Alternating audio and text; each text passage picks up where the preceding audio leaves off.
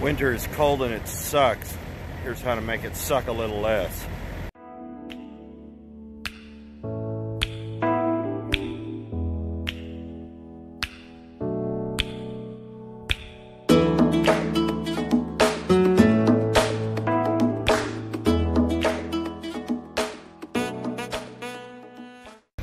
This last week's been pretty rough, and I'm down here where it's warm right now for the day. I'm in the Tennessee Valley, just west of Chattanooga, and it's a little foggy, but it's pretty down here and it's gonna lighten up. But last Sunday, it was pretty bad. Started off, truck froze to the ground, then the wheels were froze, and then I ended the night with a nice gelling incident. So we'll go over all that, show you what I did, and give you a few tips to where you can avoid as much of this as possible. We'll start off with the wheel seizing up. Now, the truck freezing to the ground, that's going to happen. There's nothing you can do about it. It was warm when I parked. There was a little bit of water. It froze. The truck popped out of it, but it took a little bit of nudging. But the wheel, on the other hand, was a different story. This set of duals right here, and I had to crawl up under there and get to the bottom brake shoe down there. This is where a torch would have been helpful. If you had a little mini butane torch, that probably would have done it in about 8 minutes, but I didn't have one, so I had to use this. And then to get into the tight spots, I had to use this and then beat on it with that end. That's what you have to do. It took me 2 hours to get it loose. You just had to keep tapping at it because there's really not any real access. And but all of a sudden it was tink, tink, tink, thunk. When I heard it pop, we were good to go.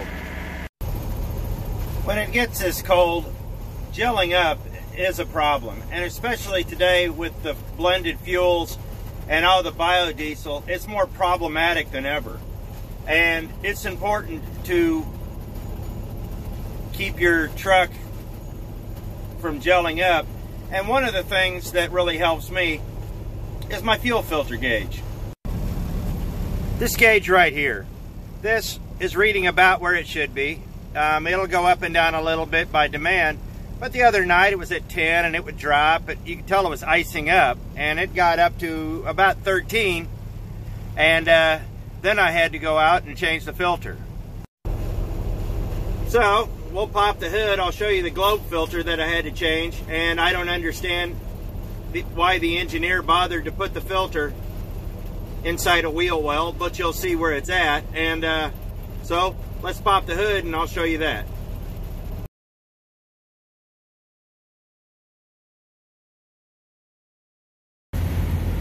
Your fuel filter is in a really odd place, so this is some of the trouble I had.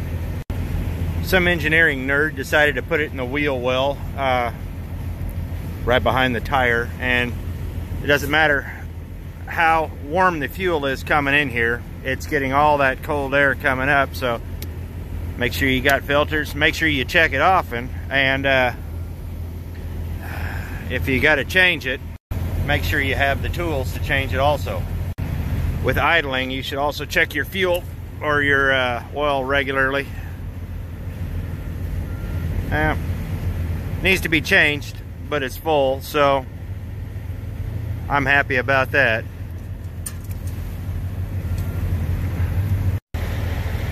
You know, if you know you don't have any leaks and your antifreeze is a little low, don't panic. These trucks all use antifreeze, so as long as it's above the full mark, you'll be all right. You're also going to have some air leaks, like this one that's been leaking for a while. It's also important to keep your DEF and your fuel full, especially your DEF, because there's a lot of water in there and it'll get moisture when you go hot and cold. And your fuel too, and make sure it's treated. And if it's not treated, make sure you put some treatment in it. Everything costs money. I realized I forgot I hadn't showed you the tool you need to get the fuel filter out. It's this. You have to have one of these to get that particular filter off. Well, you don't have to, but you're probably going to break it if you don't have one. It's got two things. This top part right here will take the top cap off, which is a non-torque. It's its own little twisty snap cap, and this to get the rest of it off. And what it does is it put constant pressure because there is a rubber O-ring in there, and the last thing you want is to get that kinked, because you'll never get the fuel filter to seal up if you do. One of the things that happens in this weather is you get a lot of metal fatigue, and you got some bad parts, they're gonna break. I had the one of my DPF filter clamp broke, but luckily always carry a ratchet strap and some coat hangers. I got it tied up and got it to a shop where I could get it fixed properly. Just a little hint, always carry a ratchet strap and bungees. You'll be thankful you did. If you run refrigerated like I do, you're going to want to run it on continuous when it's that cold. Don't shut it off. You're going to need the return fuel to keep the bottom of the tank warm. That way it keeps feeding. The engine will stay warm itself inside this shroud, but the fuel's got a long ways to go. It basically has to go from the center of the trailer up. It's going to get warmed by the engine and then return into the tank. True, it's going to cost you a few more dollars in diesel to run it on continuous, but that's a whole lot cheaper than a road call, and it's a whole lot cheaper than paying for a load that should have never been frozen. As we've discussed before, cold water leaks are a very real thing. So you know where your truck's prone to leak from, and when it gets this cold, you're going to have a leak. It's pretty much a given, but it's not detrimental. Just make sure you keep your antifreeze full. But cold water leaks, just look under your truck, and you can do it from a distance away. I mean, if you can see the whole underside of your truck because it sits high enough, you'll see where there's water, and you'll see where there shouldn't be water. And if there's water where there shouldn't be water, you might need to take a closer look. I was a little concerned about this for a minute, but then I noticed it's all coming from there, which is draining off the trailer, so that's nothing to be worried about. And on a closer look, you can tell it's not antifreeze, so we're good here. When you come out of the cold like I did into the warm weather, especially this time of year with all the fog, the frost line is just a few miles that way, on the other side of the mountain. You're going to have a lot of condensation, so just keep an eye on it. You're also going to have a lot of melting snow, and so just keep an eye on it and don't freak out when you see a puddle. Chances are it's just things condensing. So as you see, I'm missing a center pin. This is the top of it. As you see, it's not welded all that well from the factory, and it was cold and this thing had froze. I gave that a yank and it popped. So things break, things get brittle when it's really cold. I talk about saving money quite a bit, and this is where you're really going to save in the wintertime. These are about $1.78 at Walmart a piece, minus 20. Make sure that didn't come off.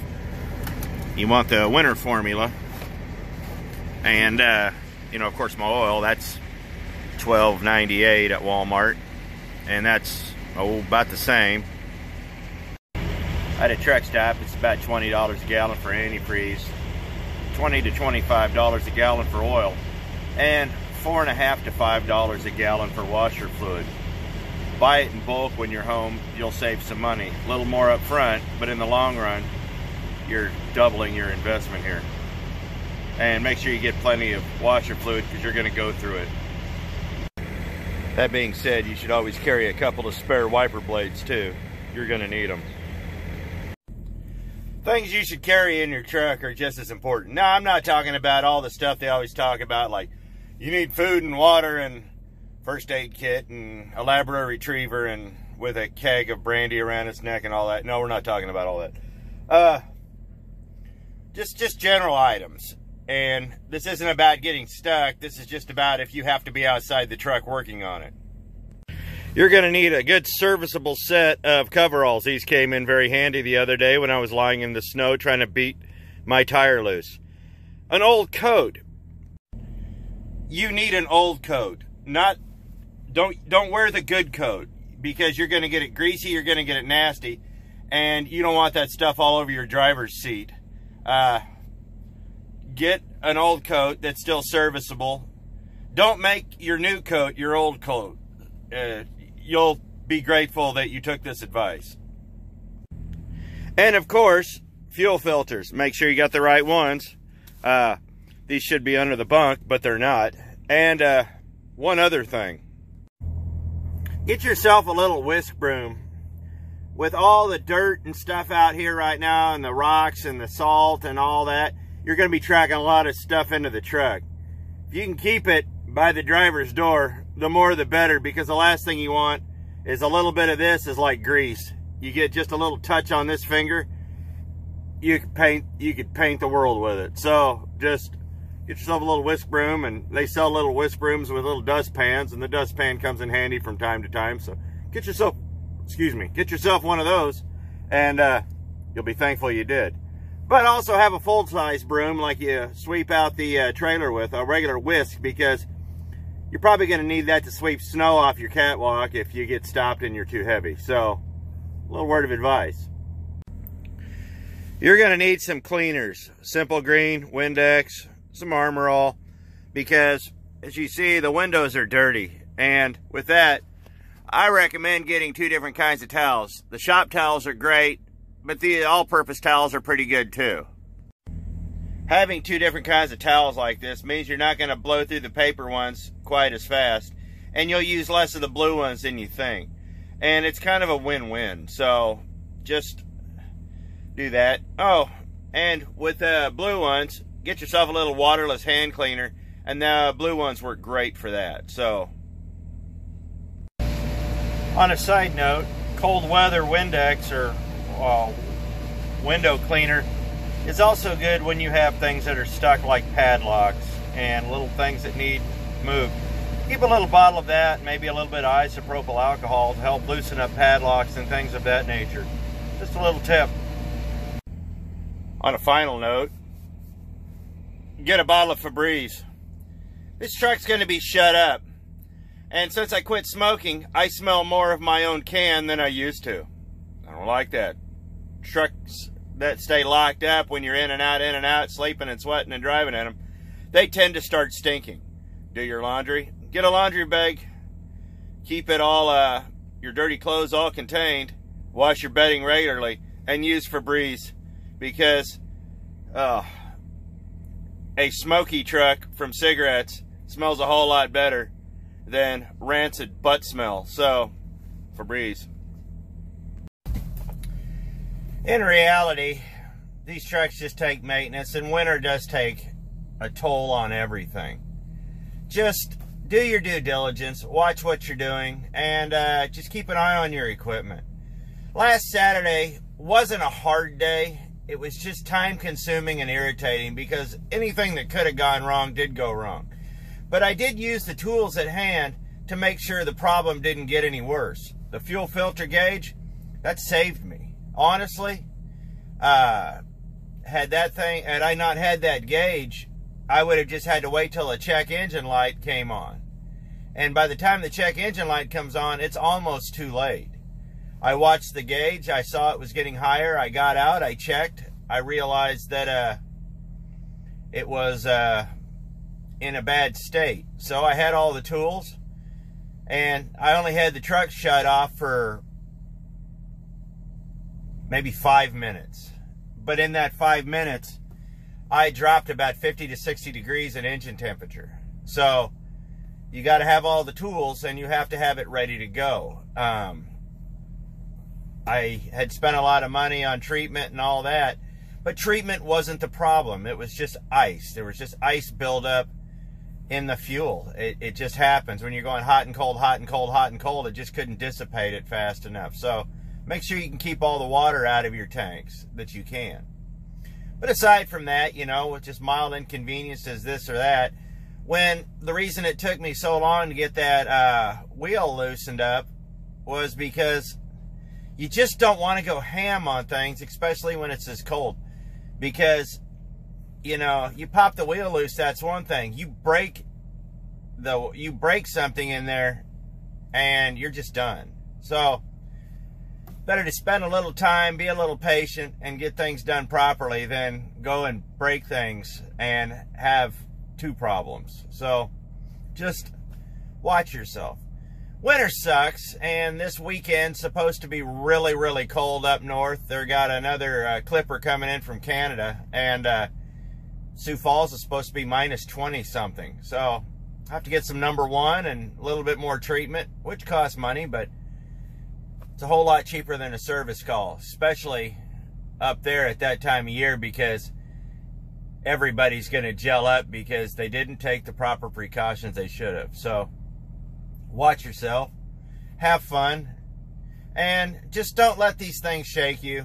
So I appreciate it. Thanks for watching. I hope your winter's going well.